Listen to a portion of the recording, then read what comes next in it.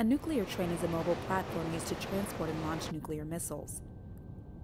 Russia plans to put Berguzin strategic missile trains, which can carry up to 6 RS-24 Yars missiles, into service by 2019. Yars missiles can reportedly carry 4 warheads, for a total yield of between 0.4 and 1.2 megatons. While the missiles are less destructive than their predecessors, the Model X missiles, they are more accurate, have a greater range, and weigh roughly half as much.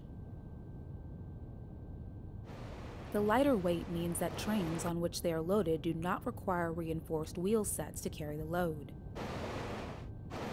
This may make it harder for enemy spy satellites to identify the trains, as the carriages can be easily disguised as refrigerator cars.